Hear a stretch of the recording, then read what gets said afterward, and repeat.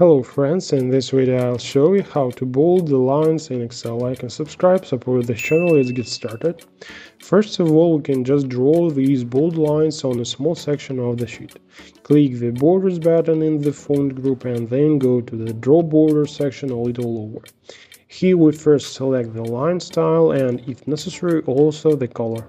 Great, now we select draw border and our cursor changes to a pencil with which we will draw the border. Now just hold down the leftmost button and draw the border clearly along the lines of the Excel sheet. Or if you hold a pencil inside a cell, then the border will be drawn around this cell or a certain range. And if you select the Draw Borders Grid tool, then the border will be drawn in all the cells where the pencil has been. To remove the borders, we have a wonderful tool called Erase. Select it and erase unnecessary bold lines. An alternative way to remove the bold lines is to simply select the desired area and select the No Border option.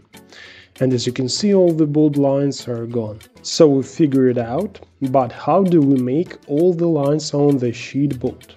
As you understand, the manual method is not suitable for us to solve this problem.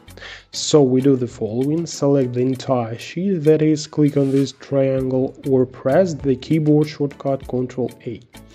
Click the Borders button, More Borders, and in the window that opens, first select the line style and color, and then Outline and Inside Line.